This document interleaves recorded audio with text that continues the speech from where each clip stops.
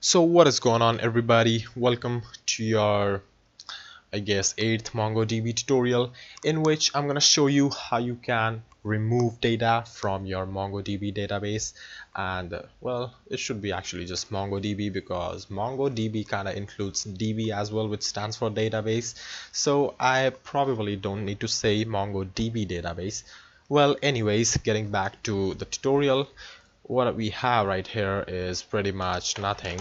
So I'm gonna say, or actually let me just work with Sublime only. So right here, if you see, like I say print hello potato and build it, you see it says me hello potato and a buy as well. Well, that's rude. But anyways, now what I'm gonna do is, because this is our shell only, so we have access to all that stuff which we were just making use of right there. So I can say like use MDB, and then I would say like MDB, or actually db.mdb.insert, and I'm gonna say that this is my object, or actually let me just say that this is an object, and right here I'm gonna create a var object and say it like name Mehul, and then website code bam, right? And then I want to create another object, right? So what I can do is I can actually insert multiple objects at a time, and we'll just take a look at that how. So I'm gonna do object to name as da da da, and actually let's just keep it to da da da, because it has been recently news a lot. So I'm gonna change the website to facebook.com, and if you know what I mean.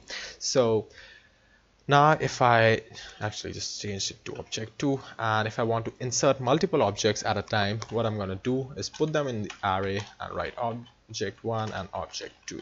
Here we go. Now build this boy and see we have got the bulk write results instead of write results which we got earlier.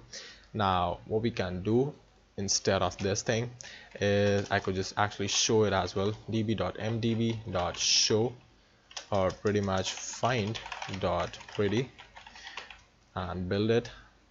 I can see that inside here we get a lot of duplicates, because you see that we are running this code a lot of times, because we are kind of building it each and every time. So this is not a kind of alternative for our Mongo shell, so probably let's just work on Mongo shell only.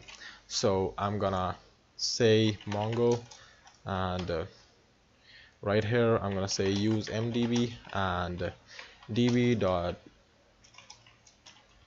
database, enter, and then I'm gonna say exit, I'm gonna say Mongo, I'm gonna say use MDB, I'm gonna say now I'm gonna say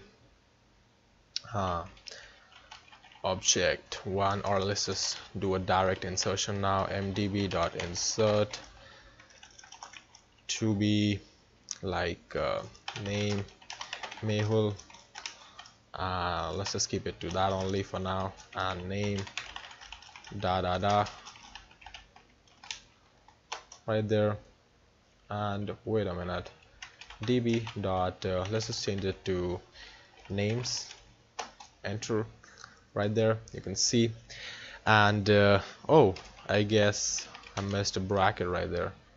This should be like that, right? So now if I write mdb.find, db.mdb.find, hit enter, well, we got pretty much nothing actually, because this is names, right? So now you see that we got Mehul and da da da, because of probably this one right there. So it wasn't expecting a second argument. But anyways, now actually in this tutorial what I wanted to do is show you how to remove the data, right? So if you want to remove a data, you need to specify what sort of data you want to remove. You don't want to wipe off your database in one command. So you want to say db.names.remove, And right here, just like you insert, you would pass in an argument which would contain an object, which if matched would remove that particular record or the document or whatever the heck you want to say that. And in this case, let's say this is da da da, or let me just change it to Mehul so that we can just get rid of 2 records right there. So hit enter, and you can see that in right result it returns me how many documents it has removed. So now if I can adjust my mouse right there, okay, so if I say now db.mdb.find, well again the same mistake, names.find, you can see that we are now only left with da da da instead of all that crap which we had earlier.